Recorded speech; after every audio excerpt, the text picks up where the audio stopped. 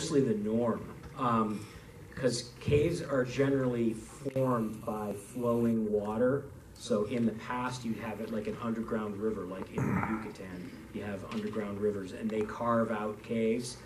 And then the stalactites are formed when they become dry later, and there's dripping water. When I say dry, I mean not flooded. They're still plenty wet, as we discovered. We definitely learned in France that cave diving is much preferable. You float through the cave, much easier than walking through the mud. But yeah, so this is pretty normal in caves around the world, and what has happened is, you know, throughout time, we've had extremely warm periods and extremely cold periods, and a huge fluctuation in sea level.